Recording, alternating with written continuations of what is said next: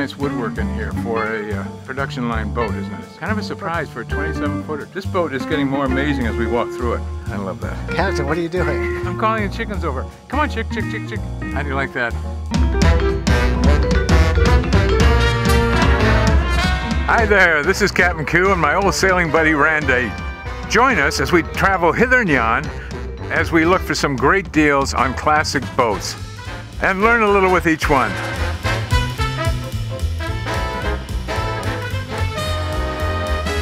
Hey guys, chicken.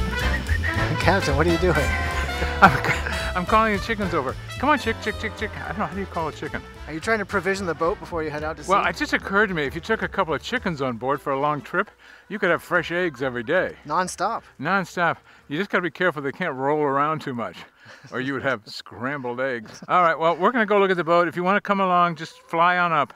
We'll see you later. Nice seeing you, and listen, by the way, I enjoy you guys every morning and the stuff you bring to my life. We have an Island Packet 27. Oh, finally. Finally, we've had so many requests for island packets. These are the invention, so to speak, of a man named Robert K. Johnson. He really is designing boats for cruising. That's it. He will tell you right off the bat they're fine sailing boats, but he knows they're not going to win races. They're a little bit too wide, too beamy, too shallow a draft, no fin keels, and that sort of thing. But that's not where he's going. His primary interest is safety and comfort at sea. She's going to have a lot of waterline to her, isn't she? And not a lot of draft down here, but she has that long keel. This was actually kind of a stretched version of even their Island Packet 26, which then morphed itself into an Island Packet 26-2. With this boat, you suddenly start to get headroom. Now, this guy has got our old friend Bob here, right? Ooh. But Bob, I think, has bumped into something. Yeah, I see a little crack there. Got a little bend. Well, I'm thinking, yeah, and it's also cracked this piece too. So it was enough to bend the bobstay. Fiberglass casting for the bowsprit, if you see that up there. So that's kind of nice in a way because, you know, a lot of these are wood and they have a tendency to be left unattended and the varnish shrinks and goes away. And it's just not a great thing. And it's all molded in up here. Original gel coat appears to be intact and looks good. She's had her boot top painted, obviously for 1990 boat. This bottom is okay. If you put the boat over the side, you could go sailing, but you wouldn't go very fast. You're losing at least a knot with this bottom. We have a engine intake here, pretty massive intake, and it's kind of pretty well coated over with barnacle growth and so forth. For very cheap, if you keep your boat in the water, a lot of people may not think about this, but just hire a diver. Diver will come over. I'm going to quote old world prices, $100 or so. It's probably now $200. But they go over the side and they'll keep this bottom smooth as silk, and they'll wash the boot top as well. Big barn door, simple rudder here to the boat, and we have a really fast. They've done away with the maxi prop here. That's the maxi one. That totally disappears. Yes, this, Randy. If you sail on this boat, you're occasionally asked to slip over the side when they want to go home fast, and you put the propeller right on there yourself. Yeah. We don't know what's happening with that as far as the stuffing box or the cutlass bearing. Does it feel like there's any play right here? No, I mean it's rock solid, but I don't know what that means. Now we have we have a double hung rudder here, and then down at the bottom, off a big blade coming off the keel, and this is hanging, helping to steady this whole rig. But what else is it doing? Protecting stuff from getting up and hitting it? Right. It's a lobster preventer. This may be from the sink or the engine exhaust. It could even be an engine exhaust coming over here. Or scuppers, maybe? It could be a scupper. Now, one of the beauties of the Island Packets is that Robert K. Johnson was really interested in safety too. And back in the 90s, when they came out with a concept of the ISO, do you know what the ISO stands for? It's like International Standards Organization? International Organization of Standardization. Oh, okay. And the object to that was, I think you were discussing with me a little earlier, to try and come up with standards for everything. Cars, sofas, eggs, boats, and so forth. And in his case, Robert was asked to work on the ISO standard of seafaring sturdiness, for lack of a better word. He had 7 different categories, and the boat had to fall into those categories. And if it did, and it got an A rating. If it missed it, it got a B rating. This boat originally came out with a B rating, and he said, but with very few tweaks, which he didn't enumerate, you could make it an A boat.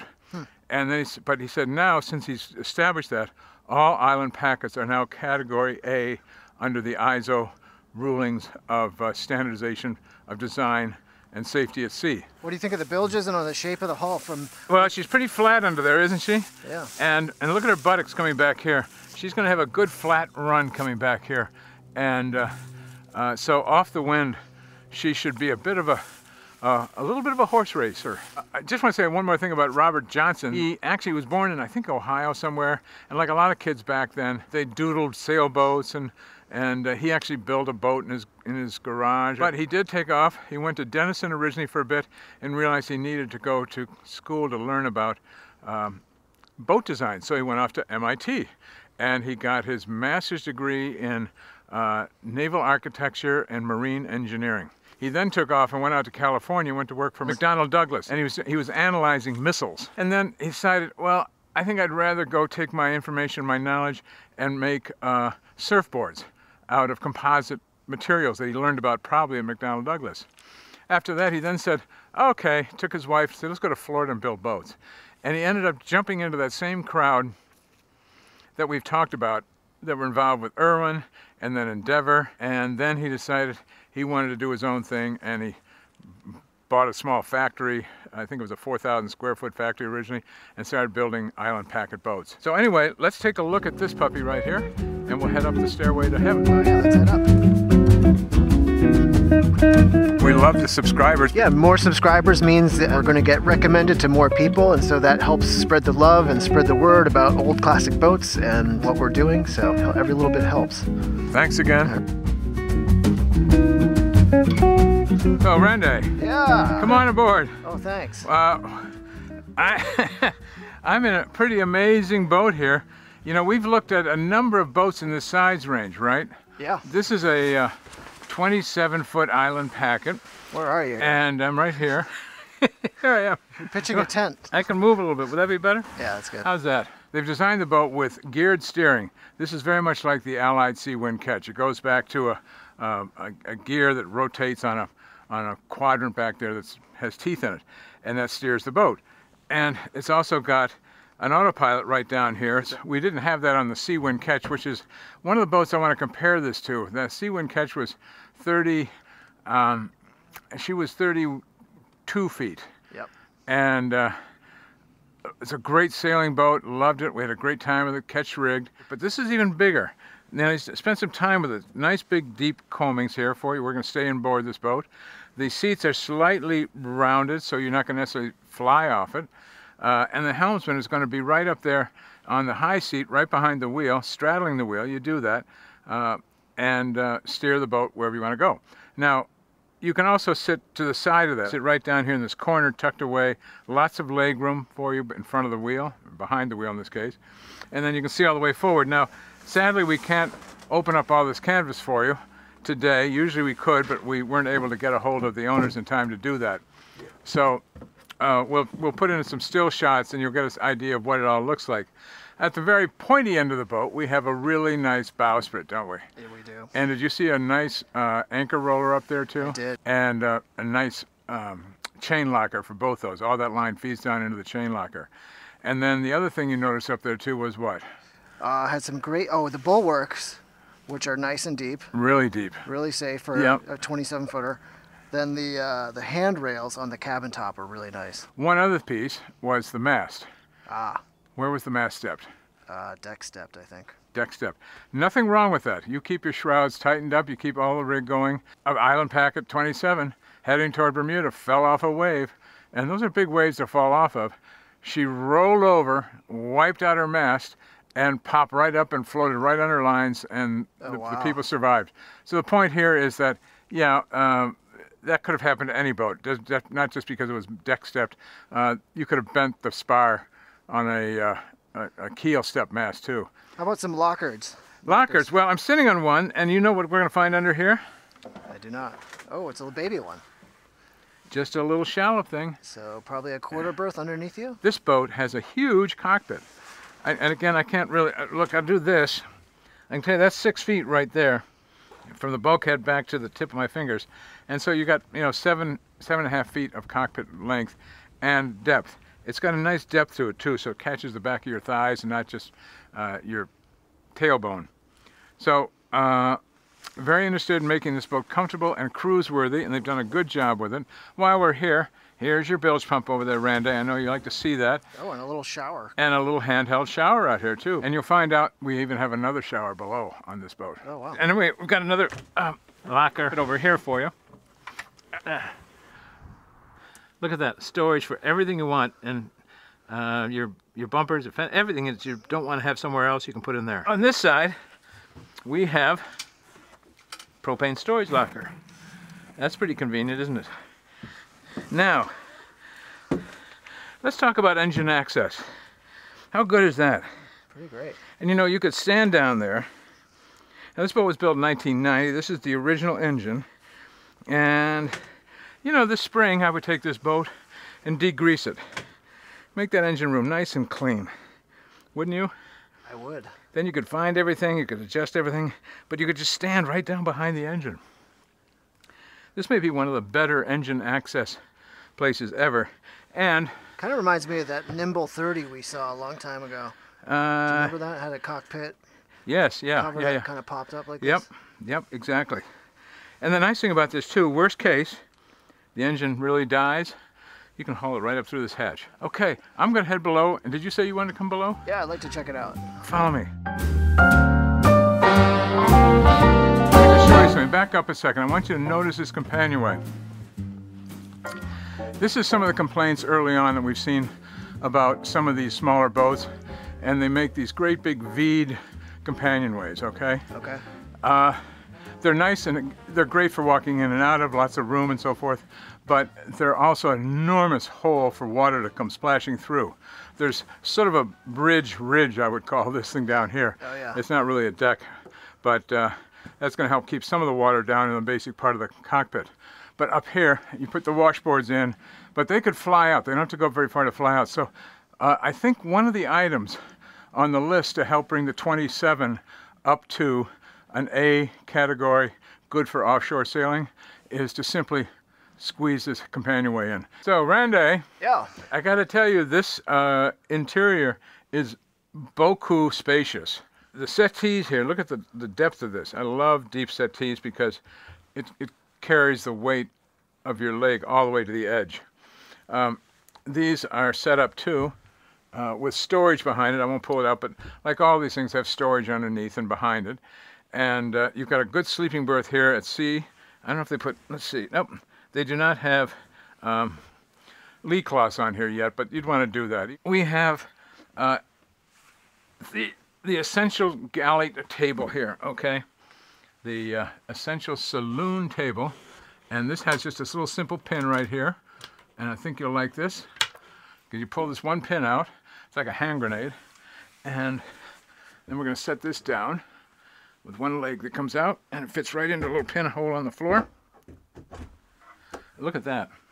Once you open it up, and I see there's a hole right here that tells me there's another leg stored away somewhere, and it'll go in there, and it will support the table when we flip it open. But it's really big, and the people on the other side there, put another 2 people on the other side. Yep. It's a 4-person boat, or maybe a couple with 3 little kids. And these hidden storage racks are great because you can set bottles in here, or spices, or a book rack, whatever. This is pretty nice woodwork in here. This boat has got needs a little bit of attention inside. It's mainly a cleaning attention. And we're all set. Now, that worked out pretty well, didn't it? So, one thing you see back here, 2 things, actually, a couple things. No, first of all, it's got a quarter berth, and it's jammed up with all the cushions and so forth for the cockpit. But look how deep this thing is. And wide. And like wide. I mean, it's almost 2 quarter berths. 2 kids could be in there, 2 cozy couple, whatever, could be in there, and they'd have their own port light right here. A nice stainless port light. These are all high quality materials they've used on these boats. Yeah. The other thing is, notice that the interior liner. everywhere. This is all a separate piece. It's been glued into the boat. And the nice thing about that is that it's really easy to clean. Here's our old bugaboo, right? The electric panel. Oh yeah. What have they done here? Put it nice up and under, yeah. Robert was listening to me.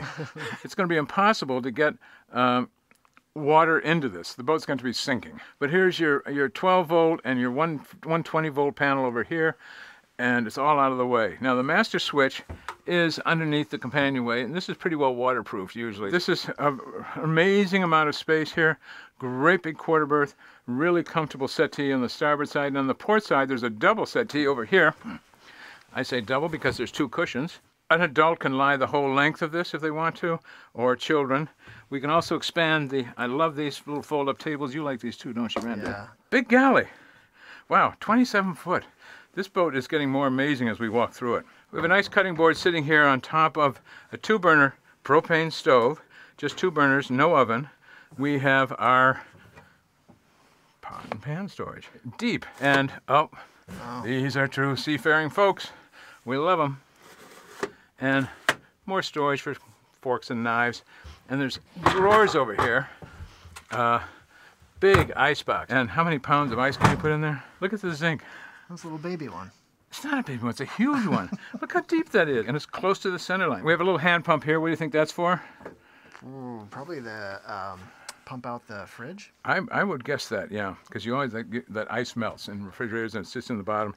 You got to get it out. You don't want it to go to the bilge because it will stink down there. And right here they have a little. Ah, your favorite. I do. I love that. And cleanup stuff here to work with some Clorox bleach. You always want to throw some of that in your freshwater tank at the beginning of the season. Now you want to see the engine, you said. Yeah, is there engine access? I mean, we saw it in the cockpit, but right. Well, that's major. And then there's a little piece down here I think you might like. We'll see.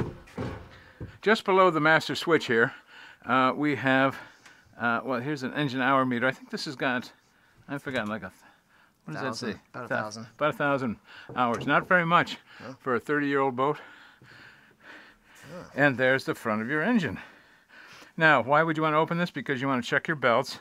These are really too soft, okay? Yeah, you can see some black shavings underneath to show that it's getting a little chewed up. Yep, and you can find all this. I'll just get one of these things, and you'll see all that black rubber right there. Your pulleys may not be aligned. Now, I don't know if you can see my finger over here. Can you see that? Yep. Okay, right there, the belt's coming around the sheave, and the belt is now just slightly below the top of the sheave.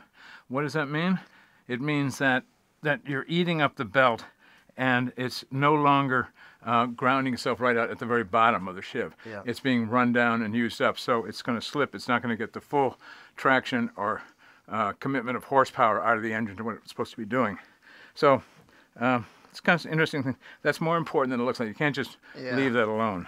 This whistle you have around your neck, when you fall over the side and they can't find you, you blow on it. And there's no little ball in there, okay? That's the type, that's why these work better in the water. If you had a ball in there, they wouldn't hear you. Yeah, let's talk about the headroom overall. Well, the headroom overall is amazing. This is, we said earlier when we were below decks, that when they went up from the 26 to the 26.2 and they got to the 27, suddenly they now had 6 foot of headroom. And they figured that was enough, 6 foot. Now, we got 6'1" and maybe another inch or two, that much more. But you got to start losing it sometime because the boats are built that way. This is kind of the forward cabin because this boat is only 27 feet. You're not going to have a major hanging locker or some other things that we did get with the Seawind. But you do have, sort of, think of this as sort of being a little sitting area for your forward cabin. And there's a little locker here for stuff. So you could put some stuff in here if you're living up this way of the boat. And underneath, there's a place to store your charts. Now here's the head. And again, really good size considering a 27-foot boat. It's got a hatch overhead with a solar fan on it. And it also has a big, big opening port there. And storage behind the head. It's a manual flush head, but there's a shower. See the shower head in the sink, by the sink there? Oh yeah. And here's one small detail, is that this counter structure overhangs the cabinet by like an inch or two, so if it gets wet or drips, it's not going to just go back into the cabinet. Exactly. But look what else is nice too. Look down at the bottom. Oh yeah. You see, you've got a footwell there. Yep. Can you reach that seat and put it down? Oh yeah. We like this on the PB because it allows you to sit down and have a shower. Yep. And not be thrown around in the boat. So it's teak and it will dry off, and I might just leave it. It sort of looks nicer down actually than opening the door and seeing the head. I kind of like that. This is quite an amazing boat. I've been very surprised with this boat. I was expecting, I don't know what I was expecting, but I didn't expect this much room and comfort. Can you see this forepeak up here now? I can't see it without the proper measuring. You really want me to, Randy? Okay, if I go up here, I'm not getting out. You know that. Now here we go, Randy. Let's see how this works. I'm going to crawl into this berth. This is a pretty big test. Whoa! You know what? This worked out really well. Right over my head here, I have my own hatch. Oh, fresh air coming in there, huh? Can you see that? Yep. Pretty nice. So I'm very impressed. I could almost sleep at this end, but I won't. But maybe I will. And since I'm up here, let's see what they've got for a chain locker. How do you like that? Nice. Split chain. Now, this allows you to keep your rope on one side and your chain on the other, and they wouldn't ever meet. Okay. Randy, I think I've had it for the day. You've definitely done your work. It's been a long day. I hope everybody's enjoyed seeing this island packet. All right. And say goodnight to you on the island. Oh, good night, island folks.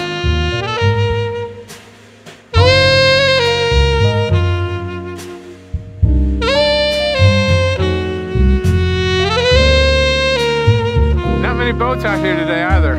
Just one on anchor. Oh yeah. One hardy soul. I've known about the island packet for some time. They've never teed me up the way, for example, something like that Pearson 41 that we looked at did. We got aboard this 27 today, and we've had a couple of other comparisons. We had that Shannon 28, right? Remember that? Yep. Lovely little boat. And then, of course, many times I've spoken of the Allied Sea Wind I spent a little time on, and this boat had, again, 30% more room than a boat that was 4 feet longer. So the room and the accommodations for a small family were outstanding.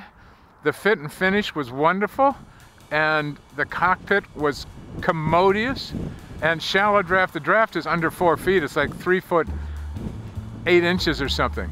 So terrific design all the way around. A surprise for the old captain here.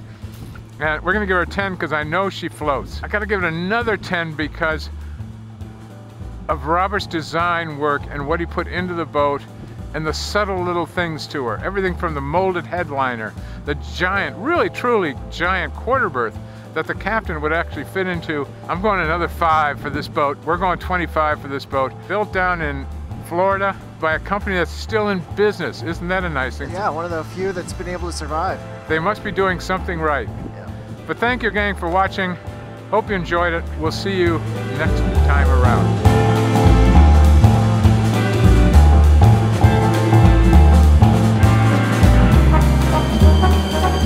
If you like what you see, please hit the subscribe button. And if you want to be notified when the next one comes out, please hit the alert bell. And that's not desperate at all. Randy, how would I ever find out what's coming up next? You can follow us on Instagram here, yeah, or Facebook here. We'll have little previews of what's coming up on our next episodes. A little bit early. That's pretty cool. Previews. You all join me. I'm going to Instagram right now, and I'm going to find out what's coming up next week. Thank you very much. You know, Instagram's not a place.